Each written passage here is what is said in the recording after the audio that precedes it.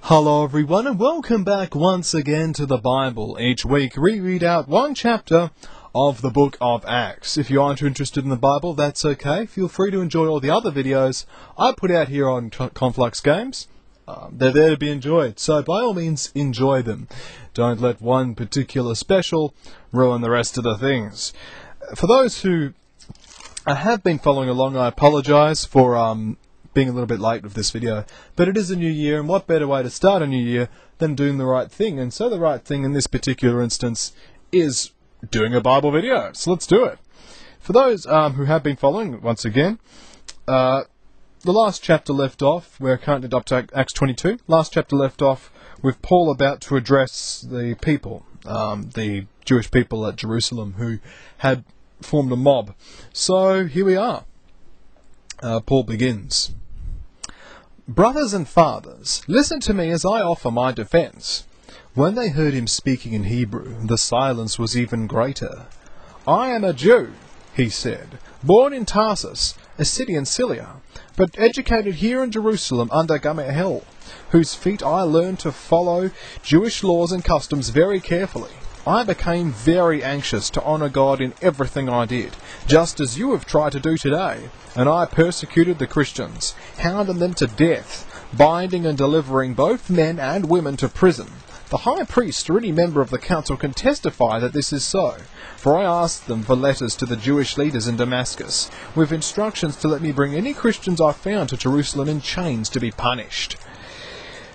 As I was on the road nearing Damascus, suddenly about noon a very bright light from heaven shone around me, and I fell to the ground and heard a voice saying to me, Saul, Saul, why are you persecuting me? Who is it speaking to me, sir? I asked, and he replied, I am Jesus of Nazareth, the one you are persecuting. The men with me saw the light, but didn't understand what was said, and I said, What shall I do, Lord? And the Lord said to me, Get up and go into Damascus, and there you will be told what awaits you in the years ahead. I was blinded by the intense light, and had to be led into Damascus by my companions. There a man named Ananias, as godly a man as any you could find for obeying the law, and well thought of by all the Jews of Damascus, came to me, and standing beside me said, Brother Paul, receive your sight. And that very hour I could see him. And then he told me, The Lord of our fathers has chosen you to know his will and to see the Messiah and hear him speak. You are to take his message everywhere, telling what you have seen and heard. And now, why delay? Go and be baptized and be cleansed from your sins, calling on the name of the Lord. One day after my return to Jerusalem, I was praying in the temple and fell into a trance and saw a vision of God saying to me, Hurry! Leave Jerusalem, for the people here won't believe you when you give them my message. But Lord, I argued, they certainly know that I imprisoned and beat those in every synagogue who believed on you. And when your witness Stephen was killed, I was standing there agreeing, keeping the coats they laid beside as they stoned him. But God said to me, Leave Jerusalem, for I will send you far away to the Gentiles. The crowd listened until Paul came to that word. Then with one voice they shouted, Away with such a fellow! Kill him! He isn't fit to live! They yelled and threw their coats in the air and tossed up handfuls of dust.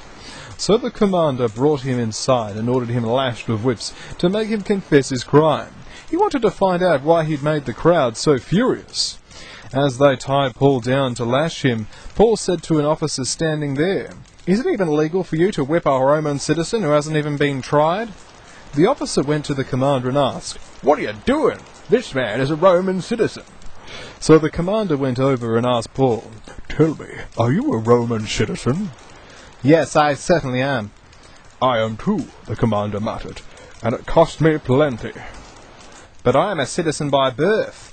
The soldiers standing ready to lash him quickly disappeared when they heard Paul was a Roman citizen, and the commander was frightened because he had ordered them bound and whipped.